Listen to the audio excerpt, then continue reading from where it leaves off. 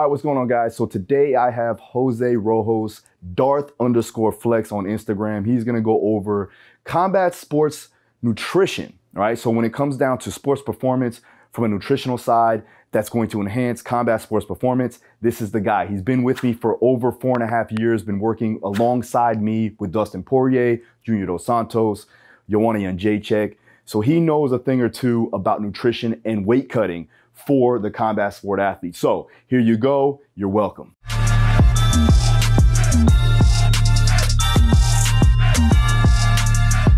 How's it going, guys? I'm Jose with Daru Strong Performance. Today we're going to go over performance nutrition for combat athletes. Okay, so we're going to start with nutrient timing, probably one of the most important things that we need to consider. And I think people focus too much on maybe protein, but the timing should be a little bit more focused on carbohydrates. So right here we have carbohydrates. Post-exercise, we're looking at about 8 to 10 grams per kilogram of body weight, right? I know this may be a little bit hard to just calculate. You can just easily buy something like a carb shake to refuel. But the biggest reason why we take post-exercise carbohydrates is to replenish glycogen. Without glycogen stores, we have no energy. Without energy, we don't recover, we don't perform well. So we have to make sure that we are fueling our body with carbohydrates post-exercise. Studies also show that if we take a protein bolus with our carbohydrates at about a 3 or 4 to 1 ratio, carbohydrates to protein, it's going to further increase glycogen resynthesis. We also see that if we take something like creatine, maybe 0.1 grams per kilogram of body weight a day, it's going to further enhance the adaptations from the resynthesis and recovery. I know that's going to be a little hard. I would say just dose 5 grams of creatine with your carb drink or just throughout the day, because the creatine does saturate the cells. You'll have it in there. You don't have to worry about so much of the timing, just that you are taking that per day. During exercise, we still want to take in some carbohydrates too, especially for combat athletes. We're constantly sweating, you're grappling, you're sparring, coming for strength and conditioning. It's very demanding on the body. You are definitely going to deplete your glycogen stores, both in the muscle and in the liver. So we have to replenish. So while you're exercising, you still want to take, if you make a solution of it, you're going to be about 10 to 15 ounces of water, and 6 to 8% of that should be carbohydrates. You can add other stuff in there like electrolytes, but 6 to 8% should be carbohydrates. And you're going to drink that every 15 to 20 minutes, okay? So you can just refill a bottle with that same solution, or you can make a larger bottle.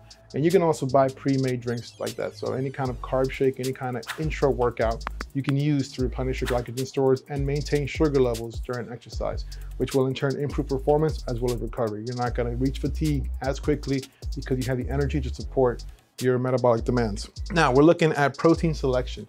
This is another important thing. While it may not be as important for fueling your workout as far as giving you the glycogen needed, it is still needed for recovery, it is still needed for performance, because you want to feel good while you perform. When you're looking at protein, one of the biggest things you should look at is a high leucine content. So what does leucine do? Leucine is an amino acid that improves your muscle protein synthesis. What that means is we're able to take the protein we're ingesting and properly use it for building muscle, for recovery. It's feeling better. Now, here's the thing is, when you're looking at animal-based and plant-based proteins, you're gonna see a much lower leucine content in plant-based proteins, which is totally fine. You can very easily supplement leucine by just buying the amino acid either in capsules or in powder form. But just know that you will not be getting the same leucine content in plant protein that you would from animal-based protein, whey protein being the highest specifically in leucine content. So if you take a hemp protein, it would be a good idea to supplement with some kind of leucine supplement, whether it's powder, whether it's a liquid, or whether it's a capsule. Your protein, if you're getting a good quality protein, you're looking at about 20 to 25 grams per serving. Honestly, anything lower than that, you're not really using for performance. I mean, this serving below this is gonna be pretty low. Frankly, I think it's a waste of money if you're paying $60 for a 5 tub of protein that only gives you 15, 12 grams of protein per serving. You definitely want to be at this level. And if your only option is to purchase protein that have a lower content, I would say double up on the scoops, because you want to get at the very least a good quality dose of 25 grams of protein with leucine, hopefully, if not plant-based, and take some leucine supplement with it. You also want to make sure it has a low carbohydrate or low sugar content. A lot of people make the mistake of buying a protein that is meant to be a mass gainer. So you're taking protein, yes, but now you're taking 300 grams of carbohydrates. So you want to make sure that your protein is lean. In something like combat sports, you're not too worried about putting on weight. I would say you're much more worried about lowering your weight. You don't need to take protein that has a high sugar content or high carbohydrate content, because it's just not necessary. You're using the protein for recovery and to get a good quality amount of protein with the leucine. So when it comes to carbohydrates, worry about it on this part. We're worried about just the timing, which is pre and post or during. Whey protein versus casein protein. That's one thing you'll see a lot too. Whey protein is going to be your fast delivery protein. This is what you will ideally take before training, if that's how you like to take it, or after, right? And again, you're looking at these doses. With casein protein, this is going to be a slower digesting protein. This you would take in between meals, you have to skip a meal, or before bed. So this is kind of an anti-catabolic supplement. All it's doing is it's reducing the amount of lean mass you would lose in a caloric restriction, which sleep is a caloric restriction. You are fasting while you sleep. So it does help reduce the amount of muscle you may lose. It's an excellent supplement if you're trying to put on a little bit of mass, but maintain it during a caloric restriction. So make sure when you're looking for protein, you look for these things. Leucine, it has a high leucine content, low carbohydrate content. If it's plant-based, make sure that you are supplementing with leucine so you can increase your muscle protein synthesis. And you're looking at 20 to 25 grams per serving to get the most bang for your buck. Now, we're looking at performance supplements. The first one is HMB, which is actually a metabolite of leucine, right? Doesn't matter how much leucine you take, it doesn't necessarily dictate the amount of HMB you will produce or you will break down and metabolize. And HMB stands for beta hydroxy beta methylbutyrate. This is what actually increases muscle protein synthesis through the mTOR pathway. So this is a very good supplement to take. And when you're doing a weight cut, you're going to be in a very, very intense caloric deficit. You're also going to be in a hypohydrated state. What you want to do is take HMB to preserve the amount of lean mass you gain during your camp. That way you're not coming in depleted, coming in smaller and weaker after your weight cut. So this is going to help you preserve as much lean body mass, as much strength as you can during your, I would say, the last 10 days of your fight camp. Or if you have to start cutting before that, start reducing weight via a caloric deficit. This is going to help you maintain your muscle, maintain your strength, okay? Caffeine. Caffeine is probably the staple of all performance supplements. It's in every pre-workout. It's going to be what helps you, give you the energy, the push. It helps alertness, it helps cognitive performance. It helps increase the pain threshold, right? So your rate of perceived exertion will increase, and that's a good thing because now you can work harder, right? Your output might be better, but also if you're in a sport that you're getting hit, even though it's minimal, that pain threshold improvement might make the difference on how hard you push on your next training session. Beta-alanine. Now we've covered this before in our videos here with Phil. Beta-alanine is a very important supplement that is going to be an intramuscular buffer, and it is the rate-limiting substrate for carnosine, right? Without beta-alanine, there's no carnosine. Without carnosine, there's no muscular buffering system.